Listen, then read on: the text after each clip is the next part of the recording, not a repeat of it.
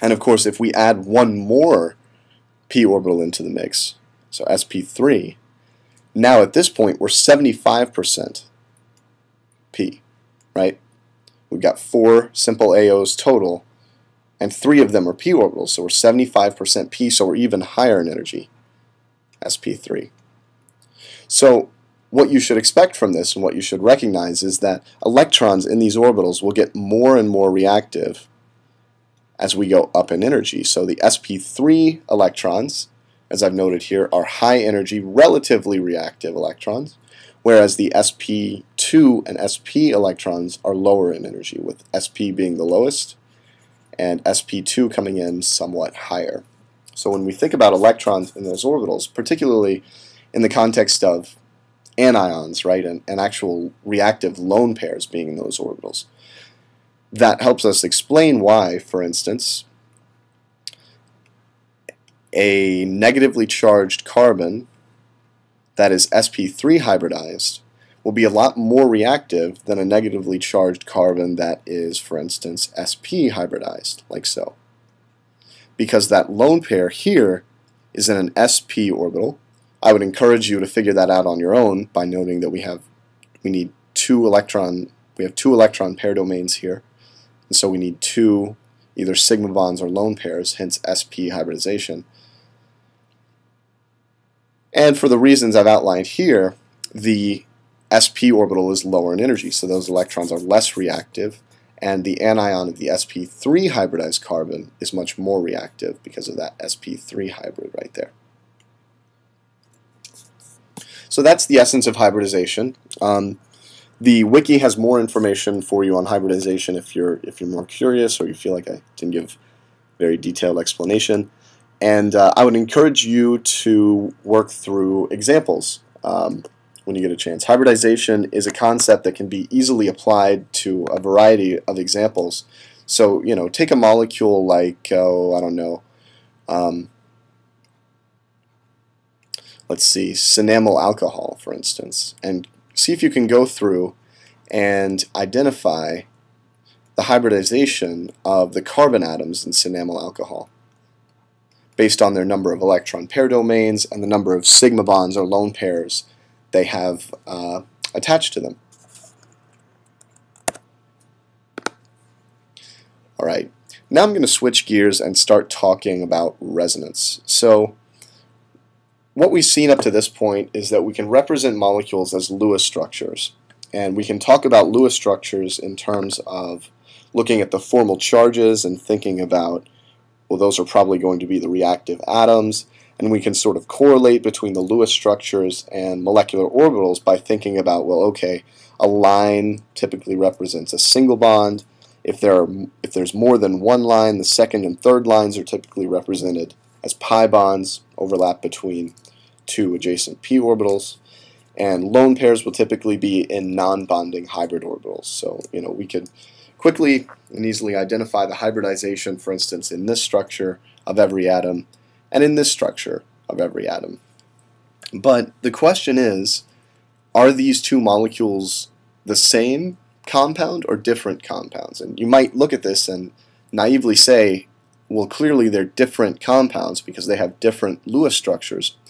But the tricky thing is that the sigma structures of both are the same. And we can imagine simply moving pi electrons in these structures to interconvert them. I'll say more about this in a second, but for now, just kind of meditate on this idea that these compounds may be, or these Lewis structures, I should say, may be somehow interrelated.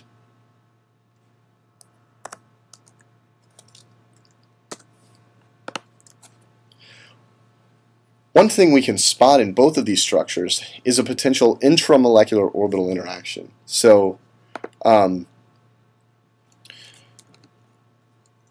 what we can see is that there is the potential for an intramolecular orbital interaction between a lone pair and an empty pi antibonding orbital. So if I draw this out a little bit more of a perspective view, I'm just going to draw the O and imagine this bond kind of coming out at you and then sort of going back into the page, and there's the carbon of the CH2 group.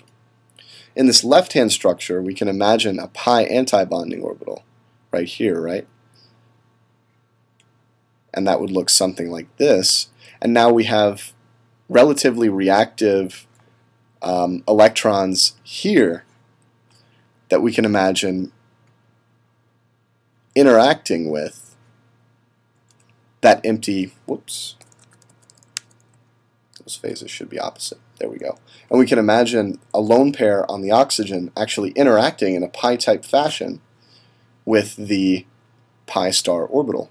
That would be for this structure here. And you can imagine a similar situation for this structure on the left if we just switch the carbon and oxygen. So putting the carbon on the left and the oxygen over here, now we have a carbon-oxygen pi star, and the lone pair on carbon can interact there with that pi star orbital.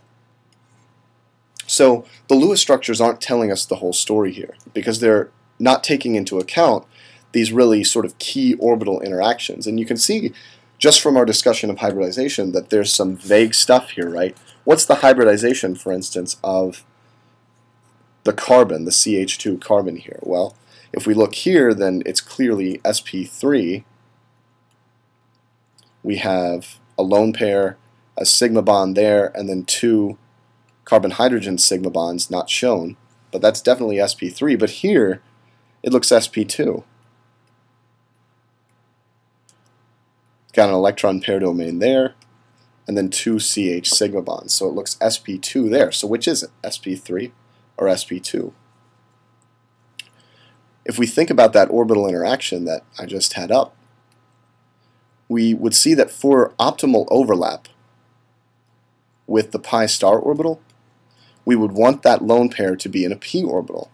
That way those orbitals line up perfectly, whereas the hybrid, the sp3 hybrid, is going to be kind of pointed off maybe this way a little bit.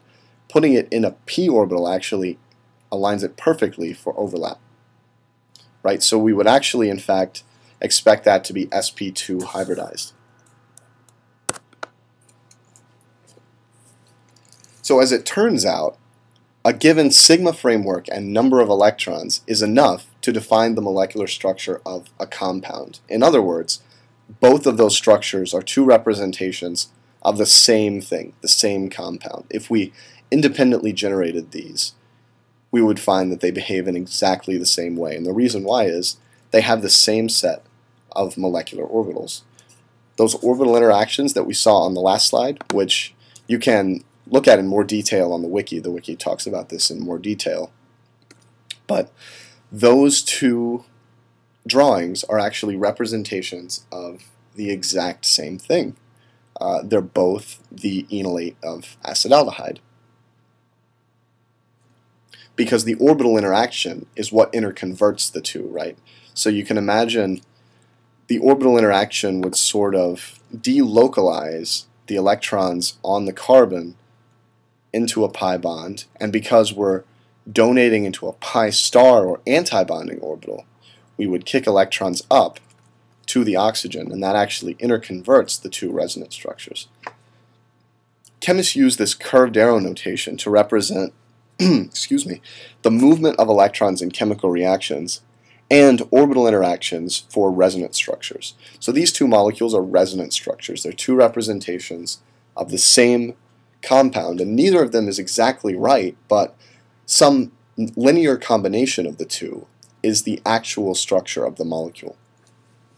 So to show these interactions, to show the lone pair interacting with the pi star orbital, we draw a double-headed arrow where the full-headed arrow where we have a full head to represent the movement of a pair of electrons, and then we do the same here to show these two electrons on the oxygen, between the carbon and oxygen, I should say, in the pi bonding orbital, moving towards oxygen to form a lone pair.